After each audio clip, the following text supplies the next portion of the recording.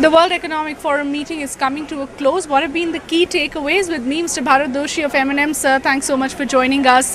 You've been here for the last few days trying to get a sense of where the world economy is moving. Your thoughts on whether there is some optimism going forward? Well, it's very interesting that the first day when you discussed with anybody, particularly from Europe, there was a gloom and doom situation. And you started wondering as to what economic implications are there for 2012 with that kind of gloom at world leaders level. Right. And yet, by the time the conference is ending, I mean, definitely people are talking of some optimism, partly because they see that there are ways and means whereby the problems can be stalled, if not solved completely. I mean, this is one of the major change which I noticed in just a 5-day period. What's also interesting, I thought that I will, before you ask me the next question, is that anytime anybody talks about where the growth would be, immediately China, India, Indonesia, immediately they come up because 7% growth is considered commendable in this particular environment. Clearly, India and China, the flavor of the season, Indonesia, as you were telling us. But what, according to you, has led to this change of outlook in only a couple of days? Perhaps Angela Merkel's address instilling some confidence, or at least the fact that that leaders in Europe are committed to moving over the crisis, to finding some meaningful solutions.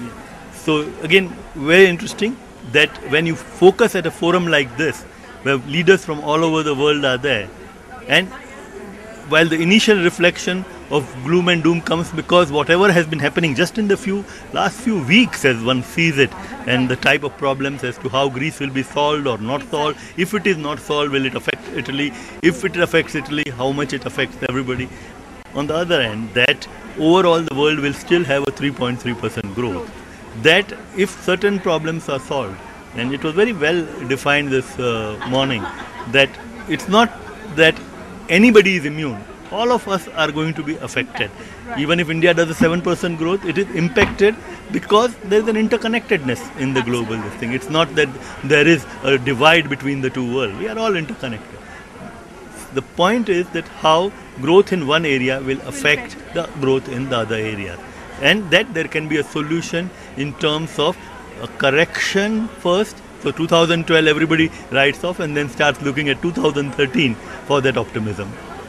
What about India's image on the global stage? We know that India was, of course, the darling of Davos, as many would call it, a few years ago. But given the sharp slowdown that we've seen in the last 1 year, given the fact that there are a number of concerns with regard to reforms not moving forward, do you think there is a concern among people here that India's growth story is slowing down badly?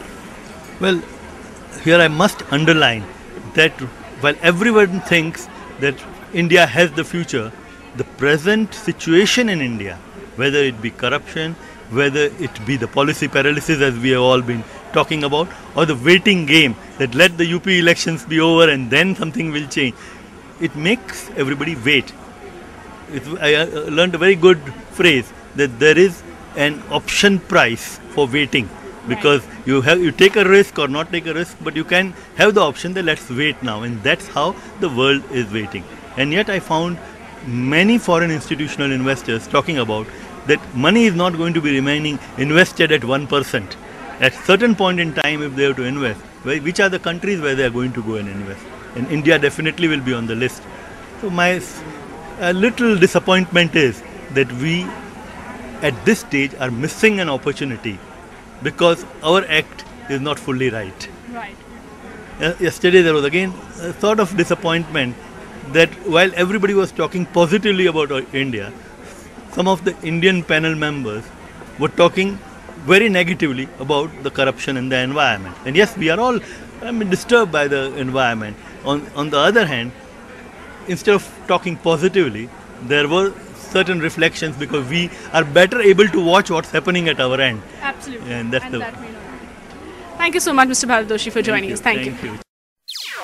NDTV's cricket app, Android and iPhone, fastest scorecard, special analysis, and much more. Download free. ndtv.com/apps.